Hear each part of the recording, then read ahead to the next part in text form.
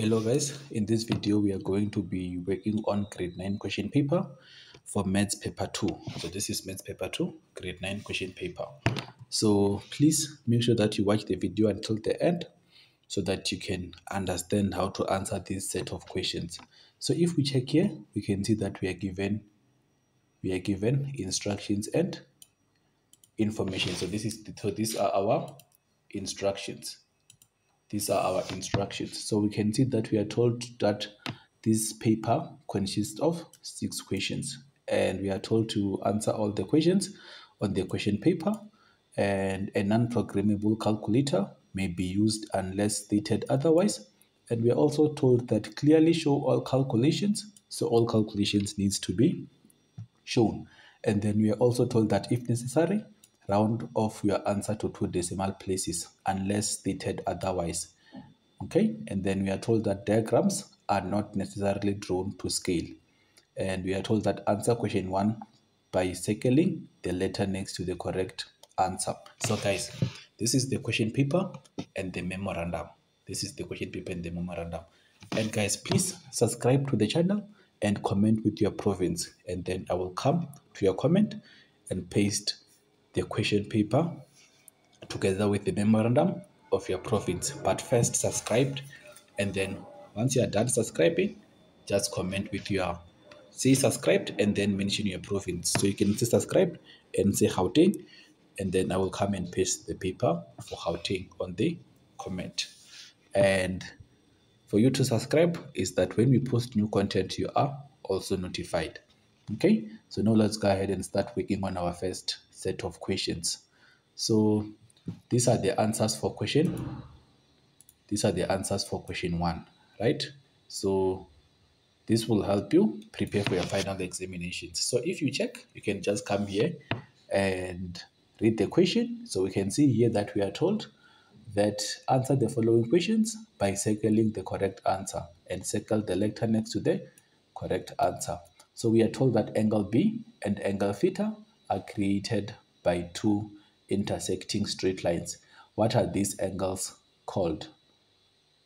So these are called vertical opposite angles. So you just come here and check C. So you answer the question like this. And even if you check your memo, you can see that question 1.1, the correct answer is C. So these are vertical opposite angles. So that's how I want you guys to practice. So you check here, you come and read your question, and then you check the options, and then you use so you check which one is the correct answer, and then come and confirm here. So if we check the second one, we can see that we are told that BCD is a straight line. BCD is a straight line.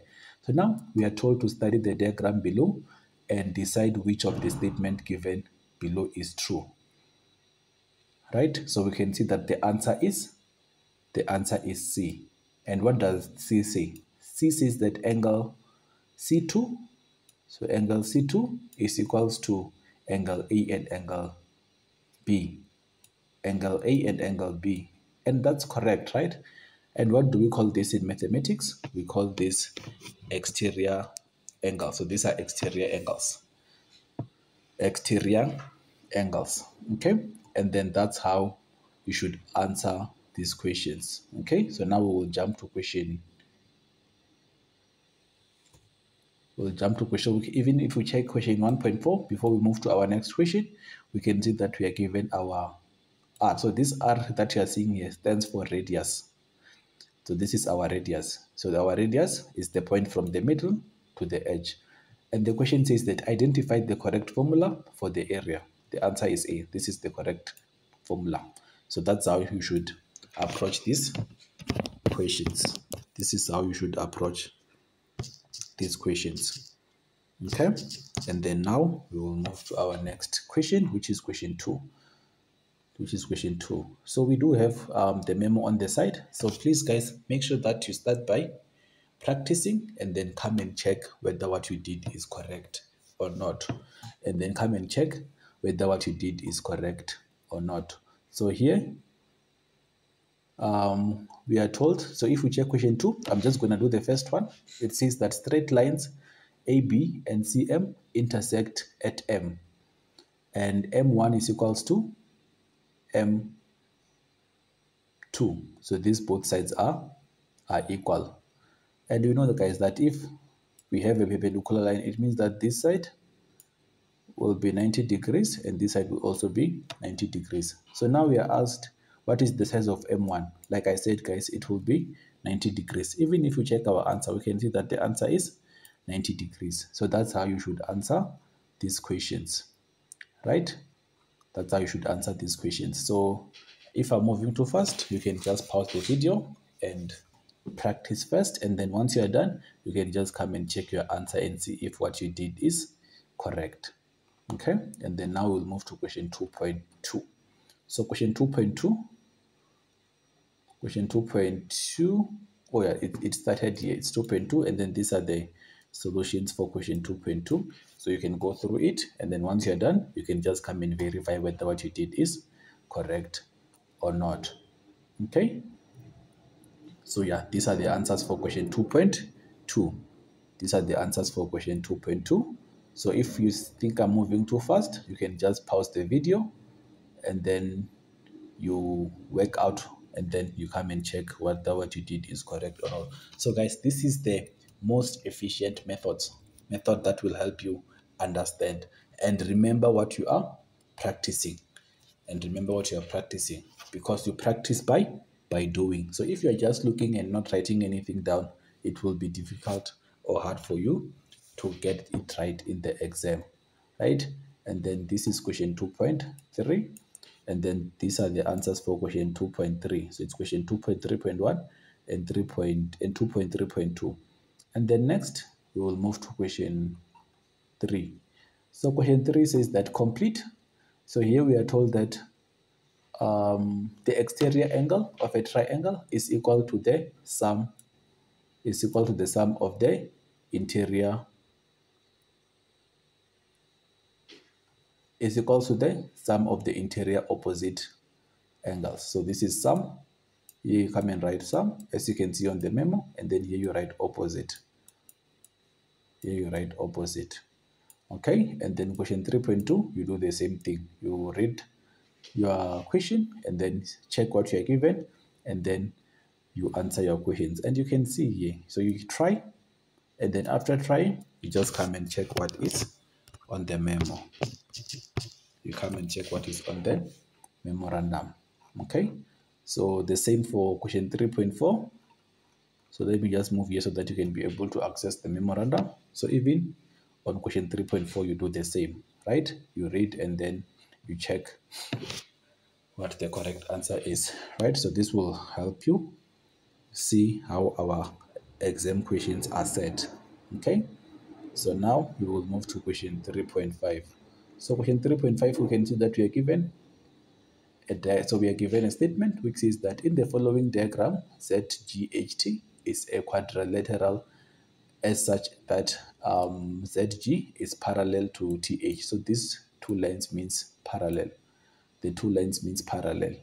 And ZE is equals to GE.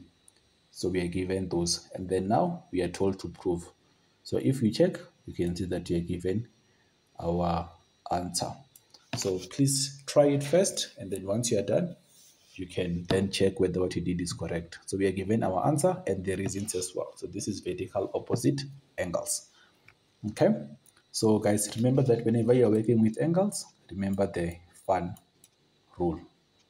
FUN rule. I'm sure we all know what the FUN rule is. So this will help you answer your set of questions. Okay, so we do the same for 5.2.2. So if I'm moving too fast, guys, you can just pause the video and then practice. And then once you're done practicing, you can just continue. So even question 4, we follow the same approach. Even for question 4, we follow the same approach. We follow the same approach. Okay, and once done, we move to our next question. So we can see that we have our questions and our answers. So this is question 4.2, and the answer for that is translation. Because all the vertices in shape A slide 4 units upwards and 2 units to the left.